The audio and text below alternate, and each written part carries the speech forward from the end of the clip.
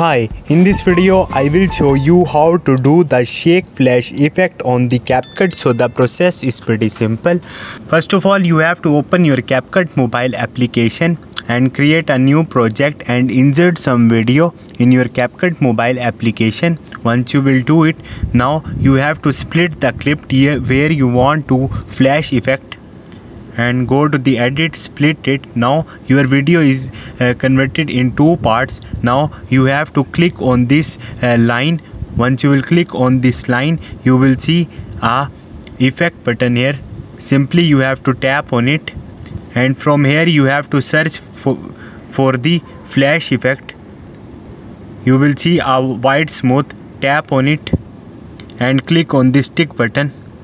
Once you will do it, after that you have to place the shaky effect from here. Search for it, you will find it easily here.